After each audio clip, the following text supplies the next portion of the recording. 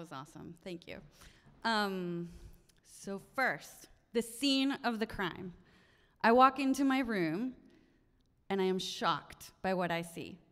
All of my clothes, everything I own, the bed sheets from the bed, and everything that was inside a bag is now piled on the middle of the room, as if someone were about to light a bonfire. Imagine this pile of clothes and stuff in the middle of the room. And my first thought is that this might have been some sort of, I don't know, cleaning catastrophe, you know? Something went horribly wrong.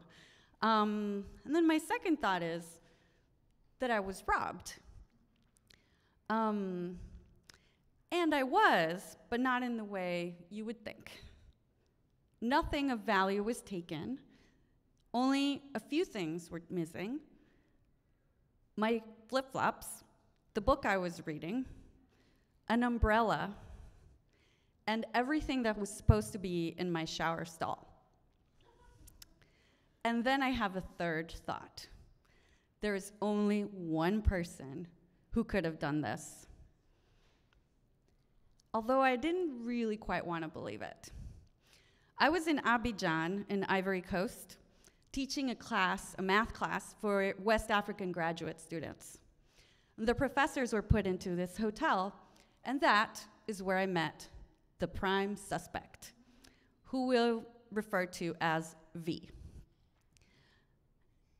V was a very sad, young, lonely, and strange young man.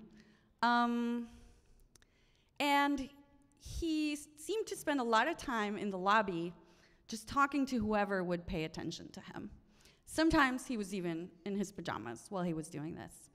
He was the kind of person that doesn't look you in the eye, but he just stares at your shoes when he's talking to you. Just very awkward, but seemingly harmless. He's just very small, too. And one day I walked in with one of my colleagues, and I was speaking with him in English, and one of the other professors, and V looks at me and says, "You're American?"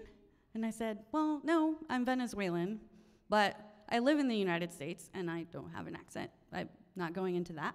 And he was like, "I'm American." And I'm like, "Okay, cool. What brings you to Ivory Coast?" And he says, "Well, it's complicated."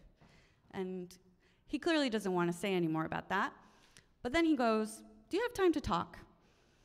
And I say, "Well, you know, I'm tired." I sort of excuse myself, and I say, "Maybe some other day."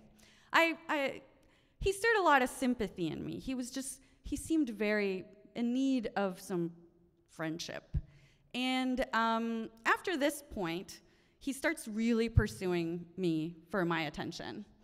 Eventually, because I have some sympathy for this sad young man, I have breakfast with him, and he explains a little bit about his situation. His parents have taken him to Ivory Coast from the US, and he's very unhappy about this. He doesn't speak French, and he would really, really like to return to America.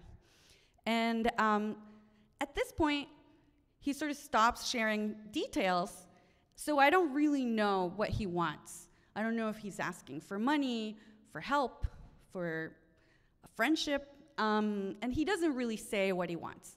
But he keeps sort of aggressively pursuing some sort of conversation with me. He wants to talk, he wants to see me, he does this, he asks me to talk at meals when I walk into the lobby, which he lives in apparently, and you know, it starts getting to the point where at some point he even follows me to my room to ask me, "Can you talk?" And I'm like, "No, bye." And at some point I really it starts getting from sad and sort of sympathy producing to a little bit alarm bell raising, right? And so I decide, okay, I just need to ignore this guy. I ignore him. Most of the time, he knocks on my room door a lot, and I just decide to just put some boundaries. I've learned this through other bad experiences. Boundaries are good. And so one day, I come back from work, as I did, and my key is missing from the front desk. And V is sitting in the lobby, but this time he's wearing his nicest outfit, like the best shirt he owns. He's just sitting there. And he seems shocked about what's happening. The front desk person has a master key, so they let me into my room, and that is where I find the bonfire of my stuff. And I don't really know how to react, because it's very just jarring to see all of your things and it be clear that someone has touched them, and someone has moved them. And I don't really know what's happening. From this point on, it's just like vague recollections because I was in shock. I don't know what was happening half the time. But at some point, everyone in the hotel is in my room with me. Like the front desk person, the manager, the cleaning person, the security people, everybody is in there. And they're also shocked. They're saying bizarre, bizarre a lot. And so I'm like, yes, it is very bizarre. And they all have the same thought that I did, the third thought. There's only one person who could do this, and it's V. So they go to the lobby where V is sitting, because that's his space. And they go, where is Madame's key? And he says, I have no idea what you're talking about. I hear this, but I'm still like staring at my things, and then I start moving them around to see what's missing. And then I see V walking past on the hallway, and I'm just like, I don't really know why he's walking down the hallway, like past my room. Again, he seems very concerned, very shocked. He's like, oh no, how horrible, this thing that happened to you. And he goes to the back stairs. By the way, I don't know why these people let him go, but he's just walking around. And what I didn't know at that moment is that he was going off to the back stairs to hide my key in a potted plant. What he didn't know is that one of my colleagues saw him do this. And this is the proverbial smoking gun. At that point, at first, I just felt a little bit defensive of him because I'm like, you can't just accuse someone just because they're a little odd, right? You can't just say he's the one that did this thing to Madame's room. And so, but at this point, when we know that's my key, that he did it. And so security has me over into his room. They've already messed everything up. It's a weird mirror of my own room at this point because they've been looking through his things. And then I see it. That's my book in his suitcase. And then a little bit of searching, they find my flip-flops and my umbrella. And I just stare at him, and I'm like, why would you do this? And he's just staring at the ground, meek, like he didn't do anything. He keeps saying he didn't do anything, but my things are in his room. And I say, like, why would you do this? I was nice to you. And this is the moment where he changes completely. He goes from looking at the ground to just looking me right in the eye, and he says, how? How were you nice to me? You did nothing for me. And that's when I know we have a motive. I ignored a man who thought he was entitled to my attention, and it deserved some sort of retaliation. And so, I don't even know how to react anymore. I don't even know what I said. I just remember the hotel staff going, "Calmez-vous, madame, calmez-vous." And I'm like, I'm not gonna calmez-vous, damn it. I mean, no, this is horrible.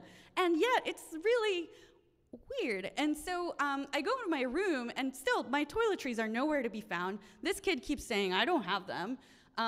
He had all my other stuff, so I'm like, I don't really understand what's going on. I don't know how, but V makes his way to my room again, and he's standing in the door, and I'm like, please go away or I will scream. And he just says, I just have something to tell you. And I'm like, what? He's like, look in the toilet. And I'm like, what? He's like, yeah, just look in the toilet. And I open the toilet, and there's all the stuff that should have been in my shower stall. And I'm just like sick to my stomach, and I just tell him, you make me sick. Go away. And he walks away, meek, and, like he didn't really mean to or something. And at that moment, I know that I'm giving him exactly what he wants. I'm upset, I'm extremely confused, and I'm giving him attention. The hotel staff kicks him out. They don't call the police because that doesn't do anything apparently. And but I go to the police station the next day with a friend, and we make a formal complaint. And there we learn that this young man, the week before we met him, had been in jail for a few nights for violence against his parents. We also learned that his parents moved him to Ivory Coast because he has a record in the US. We also learned that his parents deposited them in this hotel because they didn't want him in their home. So I had to deal with this kid. And so he's not as harmless as he seemed. And with this mess of clothes, I also had a mess of feelings, because after all this information, I feel angry that this happened to me. I also feel lucky that the only thing that happened was that my stuff was moved around a little bit. I mean, honestly, that's all that happened. But I'm angry about it. I feel lucky. I feel worried because this behavior could lead to much worse behavior. So if nothing happens to this guy, bad things could happen to other people. And I feel really sorry for him and sad for his family. And I mean, I never got a lot of closure from that. It's been a year since this happened. The only update I had from the police was a friend request on Facebook from the officer that took the complaint. So I don't know what happened to him. By the way, that's the thing in West Africa, apparently. I don't know. Yeah, I mean, washed my clothes 5 times. I threw away half my stuff. And that, in the end, it's stuff and it's easy to deal with. But I still have this mess of feelings, and that's going to be a lot harder to organize. Thank you.